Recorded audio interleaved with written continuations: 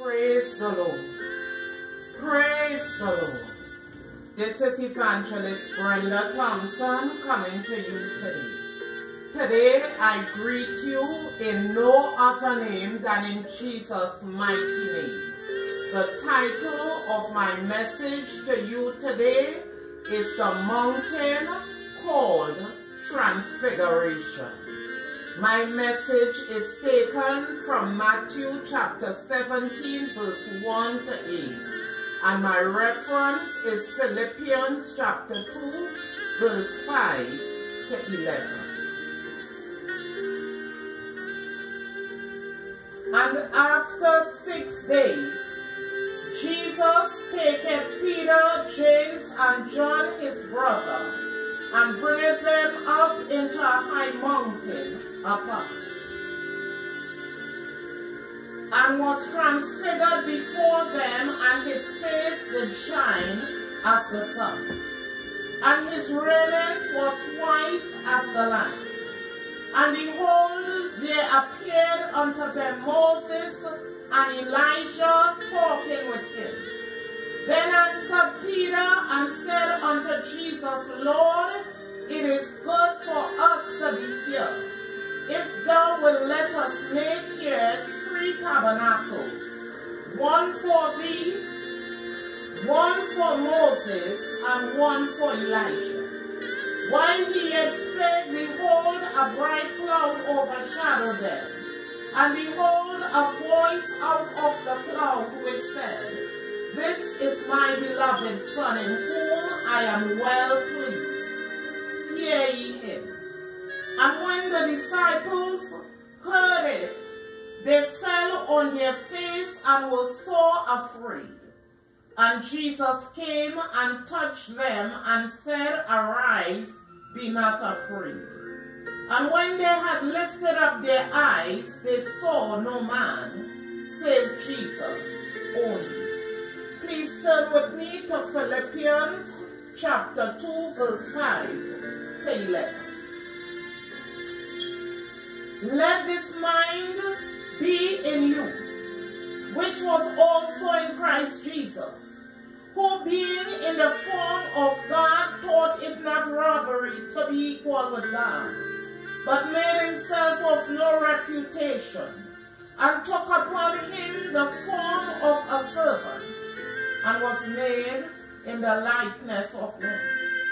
And being found in fashion as a man, he humbled himself and became obedient unto death, even the death of the cross. Wherefore God also has highly exalted him, and given him a name which is above every name, that at the name of Jesus every knee should bow, of things in heaven and things in earth and things under the earth, and that every tongue should confess that Jesus Christ is Lord, to the glory of God the Father.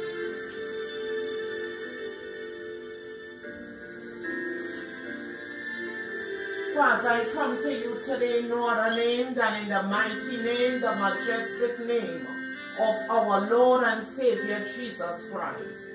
Lord, let this message be a blessing to the hearers. In Jesus' name. Amen. Peter, James, and John represents the inner circle of leadership. In verse 1 it says, and Jesus separated them. He brought them up into a high mountain privately. Verse 2 to 8 speaks about a transformation or change. Verse 5 to 8 speaks about fear. In the first part of the transformation, it speaks about change. It speaks, number 2, it speaks about fear. It speaks about Jesus will speak to you. Arise, be not afraid. Jesus will touch you. Jesus will open your blinded eyes. Today I I want to say to all those of you who desire change, you can experience change. Change of heart, change of mind or your mindset, change of thoughts, change of ways, change in your habits, change in your lifestyle, change of desire, change in your situation and your circumstances, change of behavior, change in your environment, change in your finances. Simply change.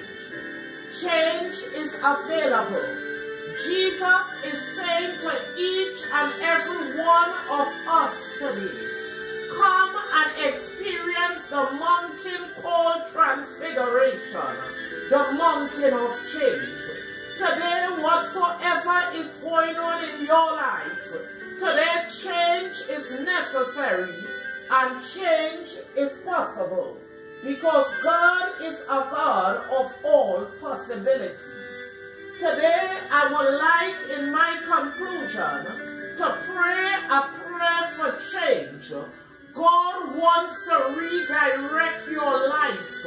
He wants to redirect your thoughts. He wants to redirect your ways. He wants to redirect everything that needs change. Who is this Jesus?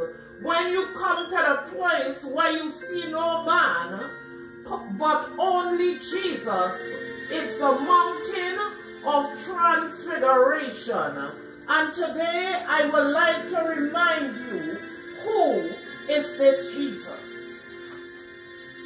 The Bible says in Philippians chapter 2, verse 5 to 11, let this mind be in you, which was also in Christ Jesus, who being in the form of God thought it not robbery to be equal with God, but made himself of no reputation, and took upon him the form of a servant, and was made in the likeness of men, and being found in fashion as a man, he humbled himself and became obedient unto death, even the death of the cross.